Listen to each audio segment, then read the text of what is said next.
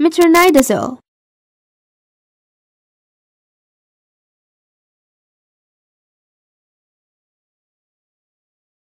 Metronidazole is an important antibiotic that targets various protozoa and anaerobic bacteria. The story starts with the cleavage of bacterial or protozoal pyruvate molecules into acetyl CoA molecule. This process is assisted by the oxidized ferredoxin molecule, which is converted to reduced ferredoxin molecule.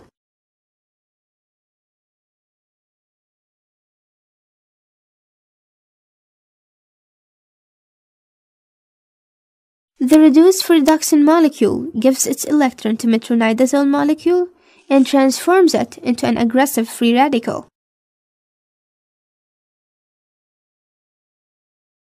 This metronidazole-derived free radical attacks and destroys the bacterial DNA strands. Note that the reduction process of metronidazole usually occurs only in the anaerobic bacteria. That's why metronidazole is not an effective antibiotic for aerobic bacteria.